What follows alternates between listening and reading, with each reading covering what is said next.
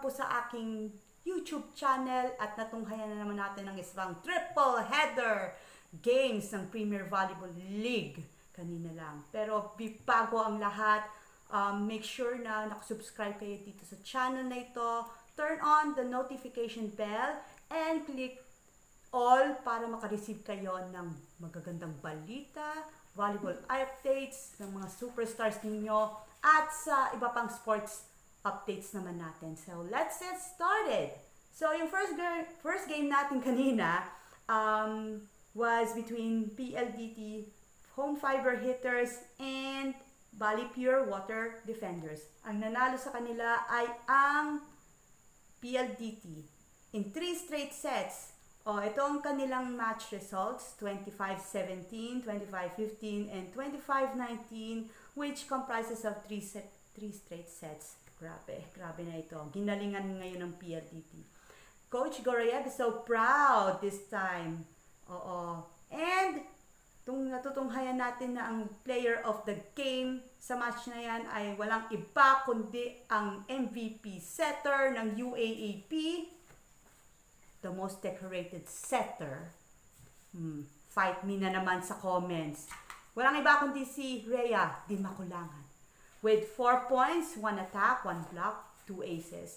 And with 23 excellent sets. Siyempre, hindi siyang MVP setter for nothing kung hindi siya magaling. Diba? So, ang masasabi ko sa kanilang score sheets, medyo hahaba ito kung nire-relay ko sa kanila. Basta ang top scorer nila ay si Jorel Singh with 16 points. Yun nga, si Rhea Di Makulangan na kinakakuhan ng 23 excellent sets. Yan. Sa digs naman, bumubuis buhay si Eliza Eroa, pati si Isa Molde with 10 points kay Isa, 11 digs, and receptions pala. Sorry. Receptions tayo ha. Sa 10 si Isa Molde, 11 si Eliza Eroa. Ayan. So, pagdating sa mga blocks, nanguna, pantay lang si Molde at si Soyud. Okay. Then, sa serves, yun nga, si Di Makulangan, napakagaling nila dito. Habang sa Balipure Water Defenders, ang top scorer nila dito ay si Bombita Grace with 9 points. Okay? Sa receives, 11 si Carly Hernandez. Sa sets naman ay naka 13 excellent sets si Alina Bicar. Okay, digs, 9 points si Bombita, 8 points si Burns Flora. Okay, that's all for our first game. Let's go on to the next. Between Army Lady Troopers and Perlas Spikers. Sino nanalo sa kanila? Of course, ang nanalo ay ang Black Mamba Lady Army Troopers with 4 sets. First set, hindi sila pinala, napunta kay Perlas Spikers. Then, sunod-sunod at na panalang set nila. Kaya, in 4 sets po tayo. Ang match results was 23-25, 25-21, 25-21 ulit sa third set, and 25-30 na si Jovelyn Gonzaga, numero 8, with 17 points, comprises of 17 attacks. Bumubuwis buhay to. Kala nyo ba? Ngayon, tunghayan natin ng konting update ang silip sa kanilang score sheet, sa stat sheet kanina. Yes, 17 points nga 17 points siya ang top scorer sa Army. Yes, then sa ibang areas of non-scoring naman, blocks, si Team Francisco, tig-dalawa sila ni Basi Pabayo, tig-isa naman sila na sa service ni Basi Pabayo, Gutierrez, and of course, okay, sa digs naman, 31 digs. Si Miss Jovelyn Gonzaga. Magaling ito sa receiving, sa attacks, yon. Emnas with 23 excellent sets. Then sa reception, si Nunag with 8, pati si Jobs Gonzaga naka 8 din. Now, on to our Perlas Spikers. Ang top scorer nila ay si Cherry Rose Nunag with 18 points. Well, not bad. Ang galing niya.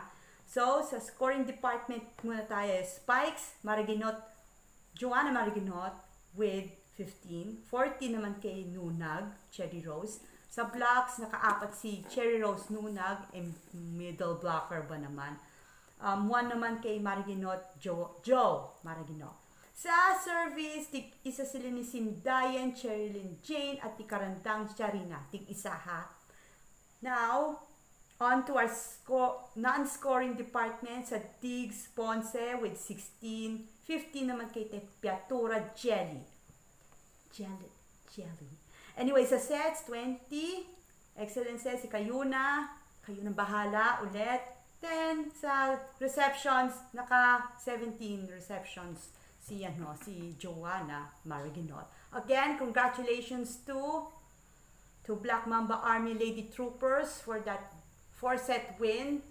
And last but not the least, ay pupunta tayo sa main event kung saan nagharap na ang Petro Gazz Angels at ang Santa Lucia Lady Realtors. Sinong nanalo sa kanila? Ang dami nag-anticipate sa labang ito. Pero, kung napanood nyo ito, nanalo po ang Petro Gazz Angels with 3 straight sets with the match results of 25-13, 25-21, and 25-22. All in favor with Petro Gazz with 3 straight sets. Sino ang ating player of the game? Walang iba kundi ang bagyong Pablo na si Myla Pablo. Siya po ang nakakuha ng 17 points, 15 blocks, blocks, grabe. 15 attacks po and 2 blocks. Yon. Let's go and get into the stat sheet ng larong yan. Okay, top scorer natin, of course, Myla Pablo. She got 15 attack points, while Riri Meneses got 10. Sa blocking department, Meneses got 4, while Ces Molina got 2. Tig isang service is sina Palma at Sae. Okay.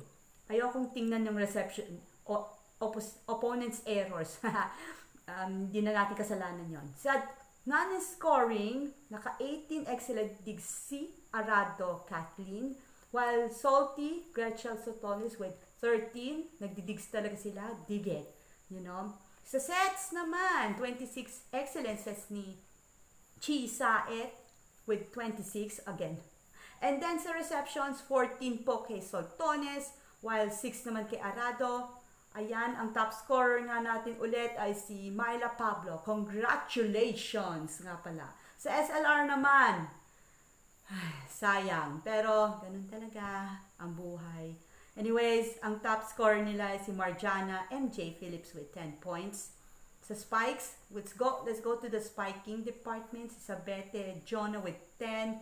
8 naman kay MJ Phillips. Sa blocks, nakadalawa si Del Palumata, not her usual self lately, by the way. And of course, Mika, Irene Reyes with only 1. And sa serves, tig-dalawa sila ni Jovelyn Prado at ni MJ Phillips. And yun nga, punta tayo sa non-scoring skills. Diggs, Pineda with 7. Sabete with 7 ulit. Sa sets, Cheng with the total of 23 excellent sets. Sa receptions, tig-siyam sila ni Pineda at ni Sabete.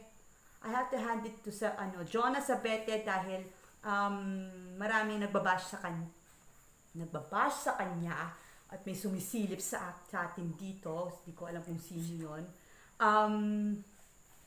Ginalingan niya talaga kahit pa paano.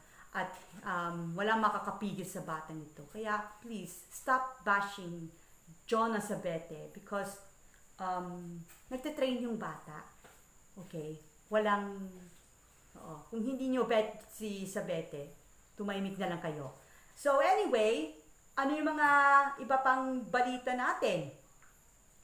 O nga pala, sa Olympics, bronze medal tayo kay Yumir Marshall. He will be receiving his bronze medal. Na-receive niya na yata eh. So, congratulations. And, meron na naman pong isa pang gold medal match na aabangan natin sa August 7. Walang iba kundi si Carlo Paalam. Hindi po muna siya mamamaalam sa boxing division niya. Kaya, let's cheer for him. Cheer natin si Carlo Paalam dahil it's not over till it's over pag nagkita sila ng opponent niya. O nga pala, bago ang lahat, magsha-shoutout lang muna tayo sa mga groups na nandyan sa Facebook World.